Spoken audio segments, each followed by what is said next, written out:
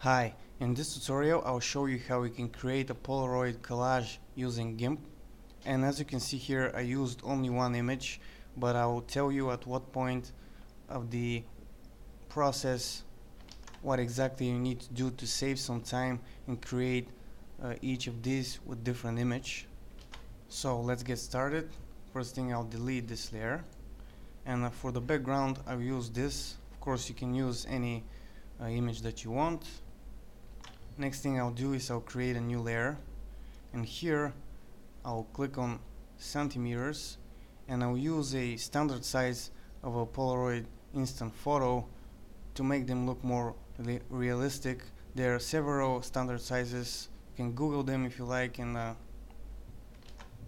choose any that you prefer, but I'll use one of them here. Now for the overall size of the print, for the width, I'll enter 10.2 and 10.5 for the height, and click OK. Next thing I'll do is go here to the background color, and it's white right now. I'm going to make it a little bit gray, something like this. Click OK, and then go to edit, fill with background color.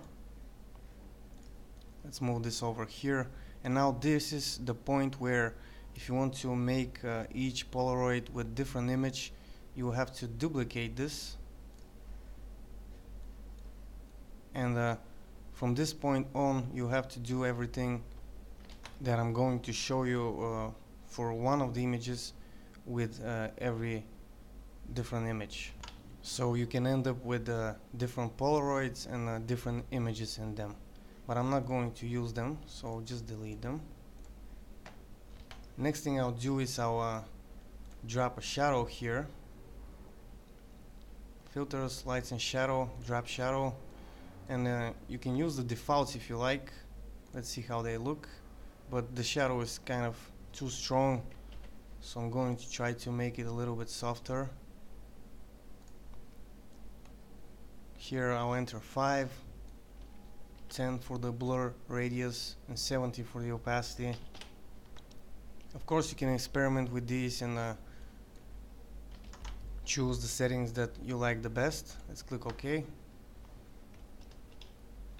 Next thing I'll do is I'll open the image as a layer. I'll select this image and open it as a layer. As you can see, the image is very big, so we have to scale it. Make sure this is close here so we can affect both the width and the height. And let's scale this.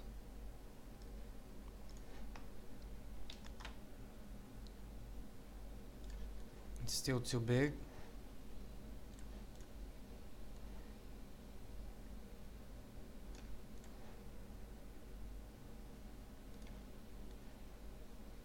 Maybe just a little bit more.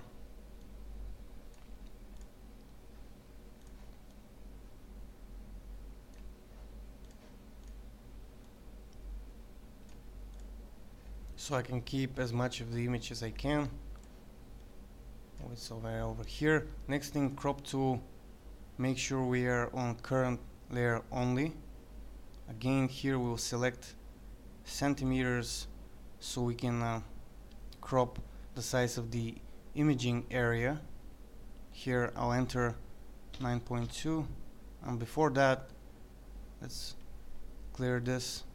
Before that, I need to make a selection here. 9.2,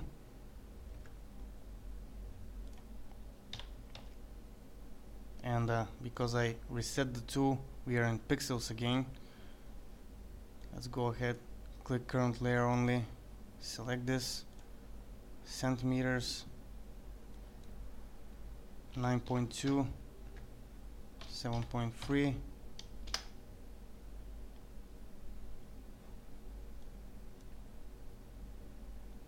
and the reason why this is not working is because I pressed current layer before I enter the measurements here. That's why I can go outside the area here, so I have to go back and click this off reset this, click here,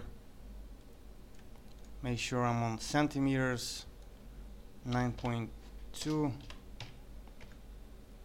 7.3. Now I'm going to click enter, and now I have the area that I want. I'll move this to the place that I want to be.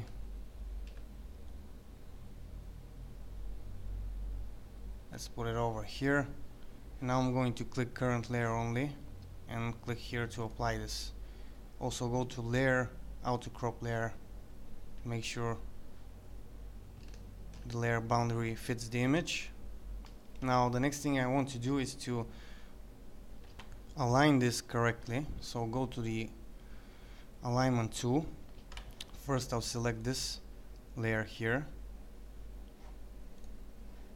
Let's click away, select this layer, and then with the shift key I'll select this one, and I'll make sure that they're aligned like this,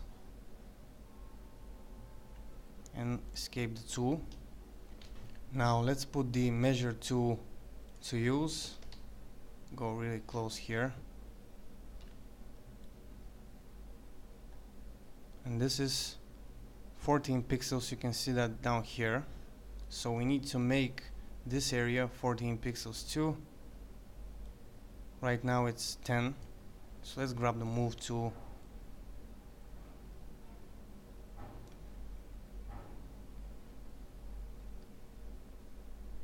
measure tool again.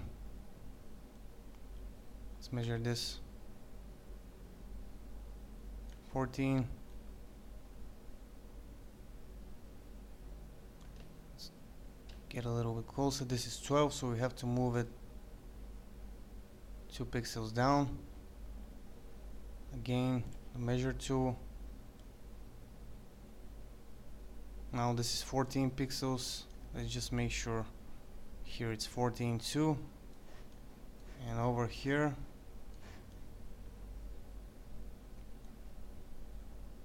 it's 14 too. So right now this is aligned correctly. Now next I'm going to merge this down, merge this down too, and now I'm going to duplicate this 4 times, grab the move tool, move them over here,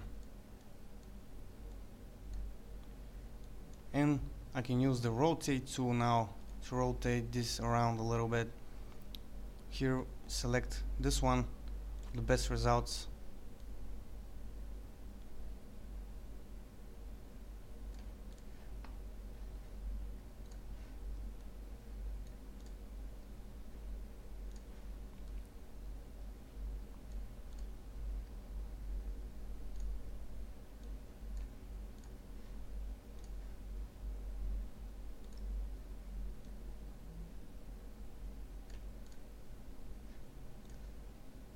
Now I can position these in any way that I want.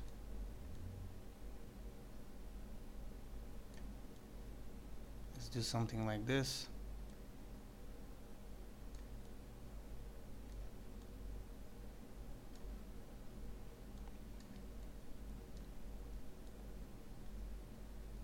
Let's move this one above this.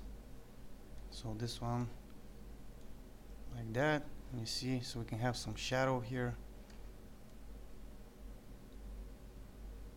and maybe we can move this one above this one